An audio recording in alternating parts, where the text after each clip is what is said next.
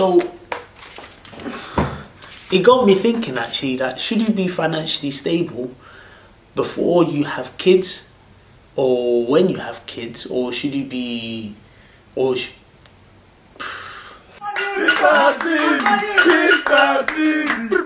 your boy Mr. CV. I'm back with another very special video. I'm very excited actually because last week I did a video about marriage and how difficult it can be, and obviously I was able to look at both sides as well. Hopefully that video helps. Also it helps me as well because, like I said, I am starting to get older, so but I don't feel old, I feel very young, and that's what's important to me. I feel like I'm still very fresh and still very active, so I think that's what's important to me. But obviously I can start to feel it because of my hair. My hair's gone, but it's okay, it's not bad.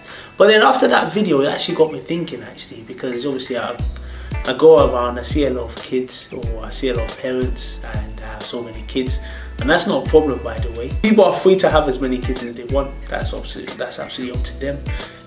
But obviously it got me thinking actually, because I do know some parents as well that have kids, or that have a lot of kids. They complain, and some of them complain like, oh damn, like they have so many kids and sometimes they're struggling to look after the kids. And it got me thinking actually that should you have kids when you're financially stable, or be financially stable and then you have kids? Now the reason why I was thinking this is because obviously I do know obviously kids, according to most people, especially if you're a religious person, kids are a blessing, and obviously yes, is something that is wonderful, is happy, and obviously is a thing where a lot of people, some women, obviously some of their desires is to have kids, and obviously some parents as well, obviously they're looking forward to grandkids and stuff. But sometimes obviously that can place a lot of pressure on people, because talking from my experience working with kids are, as much as they are a blessing, they can be a burden as well, especially if you're not financially able, because paying for a lot of things, paying for just basic things, food, all these things, they cost a lot of money. And obviously as well, if you live in countries where obviously education is not for free, like countries like my country, where in Nigeria, where education is not for free, where parents have to pay for children's education, that's quite a lot, that's quite tricky. So obviously it got me thinking, like, should be financially stable. And I know a lot of parents as well constantly complaining, kids are too much, they're not listening. Also, maybe the question also should we be mentally ready before you have kids as well? Because some people, I don't think they're mentally ready as well to have kids. Obviously, like I said, I can't decide for whether you should have kids or not. That's obviously that's your decision, and things happen, that's fine. But in terms of mental wise as well, some people are just not ready. Like some people are just have kids, and I don't think they understand the energy and the effort that it takes to look after kids, to be honest with you. I think once they have the kids, they start realizing that, wow, oh, this might not be for me. And it's fine and well and good, but maybe sometimes people need to have that mental readiness as well. And even before you have kids as well, I will even suggest that people learn parenting skills, to be honest with you. Because obviously a lot of people are just recycling how they were parented by their parents, whilst instead of obviously now people live in new generations now, and it's just important that you just obviously learn some parenting skills as well, some guidance. But let me not deviate from the main thing that I wanted to talk about in terms of being financially ready, because like I said, a lot of people are not I think some of them are not sure, they're not ready, they're not prepared that, wow, kids actually cost a lot of money. Kids, I don't have any kids myself, but I'm just thinking about it, like, wow, like if you're gonna have kids, yes, I know they're blessings, but if you are not financially ready as well, and you're not financially capable as well, they can easily become a burden, because now there's a lot of pressure on you to obviously provide and feed and do other things as well. With a lot of these questions that I do come up with, they're just out of curiosity, to be honest with you. They're just things I'm like, I don't know where the inspiration comes from, but it just comes in my mind, and I thought, let me do videos on it and share it and see how it is, because like I said, obviously I am moving to that stage where I'm gonna have to start thinking about these things and taking it quite serious. So I'm gonna have to think like, yo, is this really, like, you have to be sure, like, this is really what you want, you know what I mean? Because I do know some people fall under peer pressure, like, oh, my parents want grandkids, oh, let me quickly. Nah, don't. A lot of these things, if you go and do that based on that pressure, you're gonna suffer it. You're the one that's gonna feel it. You're gonna really feel it. So for me personally, there is no right or wrong answer to these things. Obviously, just how you feel about it, what you feel about it, to be honest with you. So for me, I'm just curious about it. And I'm like, oh, wow, because like I said, I do see a lot of parents, and apart from just financial stability as well, mental stability as well, because kids, they demand a lot of energy, attention, and some parents sometimes they just don't, like, it's like a case where they're just not, you're not mentally ready, like, you know what I mean, because it's like, you're always like, this is becoming too much for me.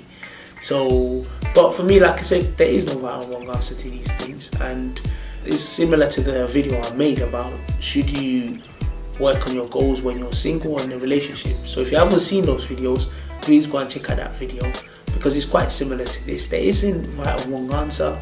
Some people will just say, look, just have kids and that's fine.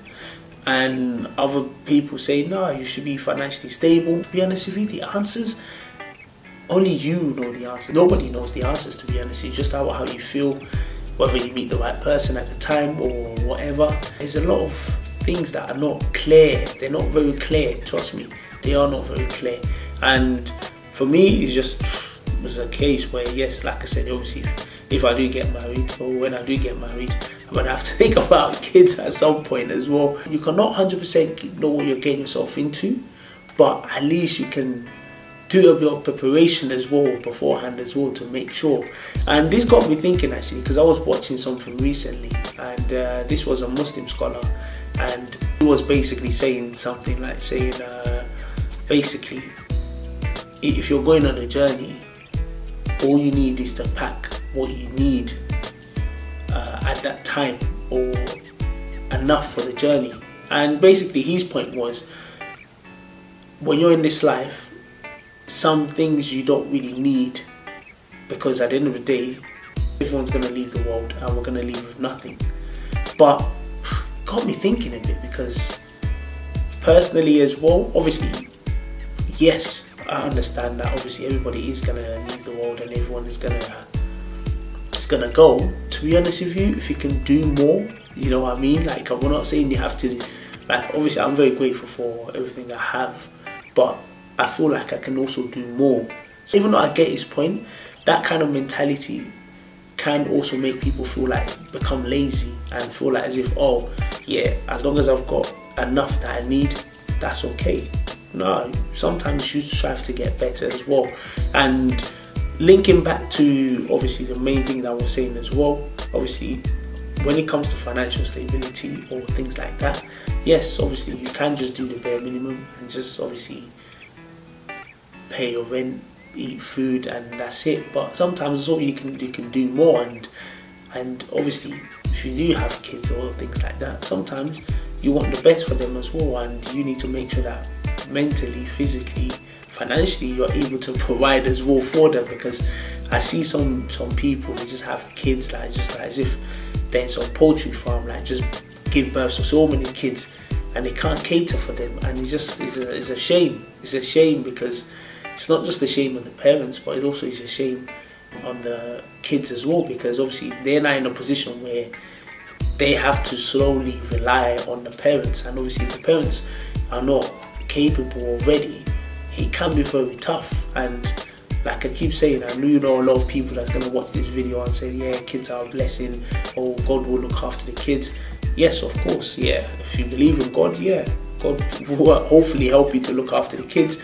But you as well, you have to use your upper, you have to use your sense, and make sure that you as well, you know that at least you can can hold your own as well. So anyways, it's just one of those videos that I just think, you know, after I did a marriage video, I thought, okay, maybe I should do this video as well, as a sense of curiosity for me. I don't really know the answer, to be honest with you. Some of them, the answers is quite tricky to know, so people are just figuring it out as it goes along. But for me, I think maybe there are some preparations you could do beforehand, maybe before obviously that stage happens, so that obviously when it does happen, at least you have some ground as well. So I don't know.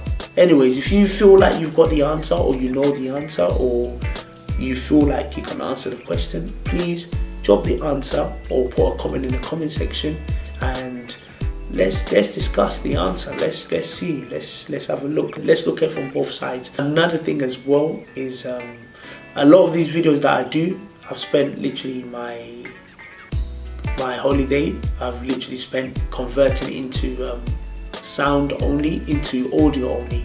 So if you're interested, if you're not interested in watching these videos, but you're interested in sounds, and you listen to things such as Spotify or wherever you listen to podcasts, you can also check Diary of Mr. CV on there as well. And definitely you don't have to watch the video of it. You can just put that and play it and hear my voice if you enjoy hearing my voice or enjoy hearing my content. Like I said, it's a big year, and definitely keep supporting your boy Mr. CV, and take care.